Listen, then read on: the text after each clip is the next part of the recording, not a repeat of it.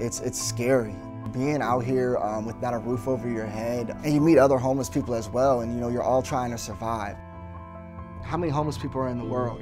How many homeless people have probably walked into jobs or doors and people looked at them like they looked at me, and that might have stopped them from applying.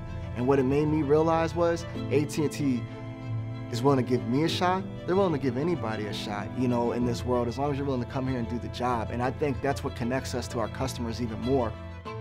My relationships at home have changed tremendously since I've gotten started working, and my dad seen me make the change, and my dad and mom are my rock. It's deep sitting here, to be honest. It's really, really deep because I had nothing at one point sitting here. I didn't even know if my family was ever gonna accept me back, if I was gonna have the family I have today.